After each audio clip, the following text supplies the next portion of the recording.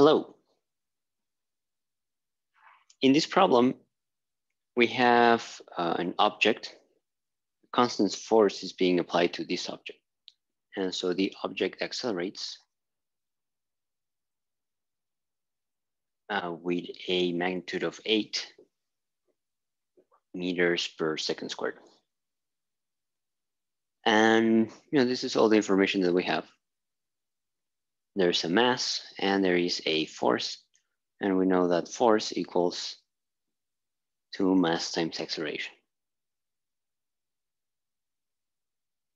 So what will the acceleration be if you double the force? So let's call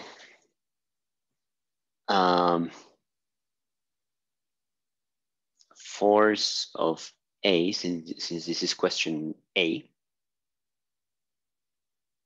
equals twice the regular force.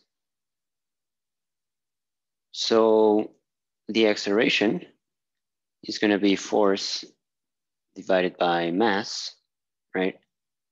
So the acceleration of part A is going to be the force of part A divided by mass, and that's twice the original force divided by the mass. And so this gives you the original acceleration. So this is twice the acceleration, okay? So you double the force, you double the acceleration, not surprisingly. So if the acceleration was 8 meters per second squared, it's gonna move to, let's put it over here.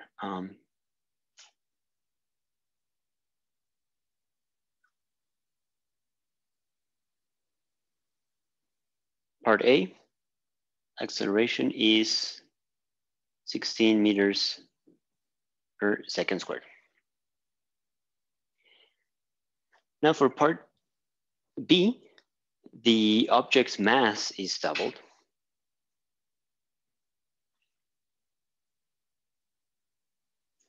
So let's call this mass B is twice the original mass.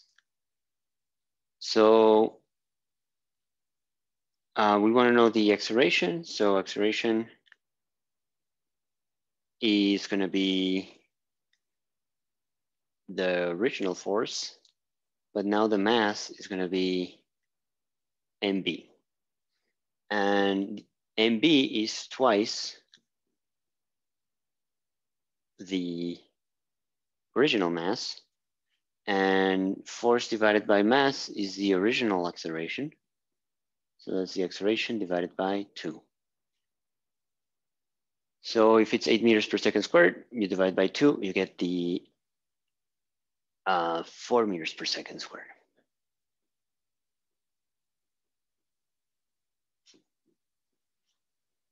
So over here, it got doubled. And over here, when you double the force, you double the acceleration. When you double the mass, you halve the acceleration. Okay. In part C, the force and the object's mass are both doubled. So we have, let's call it FC is twice the regular force, and mass C is twice the regular mass. Acceleration is force divided by mass. So in this case, force C and mass C is going to be 2F divided by 2M. The 2's go away, and force divided by mass is the original acceleration. So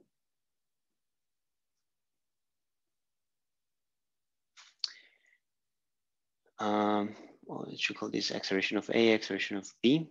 Part B, acceleration of part C is the same.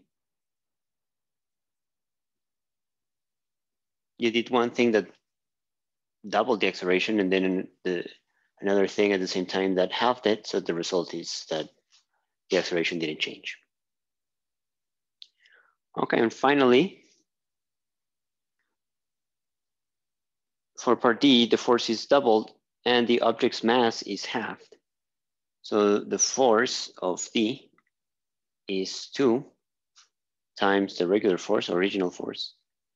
And the mass in part D is going to be half of the original one. So acceleration of D is the force of D divided by the mass of part D. So this is 2F divided by m over 2. So this is going to be 2 divided by 1, the whole thing divided by 1. Well, actually, I'm going to put the force in here. 2F divided by 1, the whole thing divided by mass. Oops. Divided by 2. So this one goes over here. It's going to be 4 times the force. This one goes over here divided by the mass. This is the original acceleration, and you have a 4 over there. So if the original is 8 meters per second, over here is going to be 32. 8 times 4, 32 meters per second squared. So you did something that doubled the acceleration when you doubled the force. And then when you have the mass, that also doubled the acceleration. So you end up with a factor of 4, and that's what you get over here. All right, so now we have a little bit more intuition about how these concepts are related, force, mass, and acceleration, and what the effect of mass and force are on the acceleration. So I hope you liked it. Thank you.